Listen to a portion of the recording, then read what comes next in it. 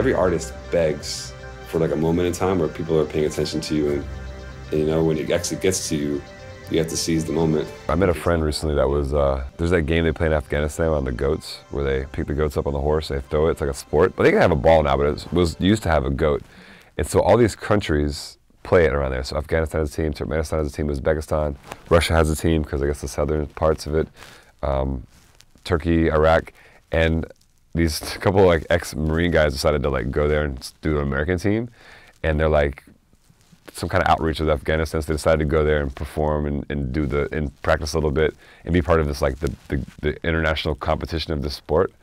And they got there and they say, yeah, you're gonna play Uzbekistan, it's gonna be really small, and they ended up playing in this giant stadium for like 100,000 people. It was one of the most watched sporting events for any of these countries, and they got destroyed, you know, like whatever, they lost completely. But it's funny that there is like so many weird cultural phenomena in these places, like that sort of Central Asia.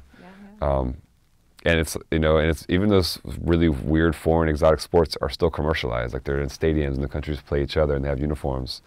So there's very little even that I understand about some of these places that is still happening under the radar.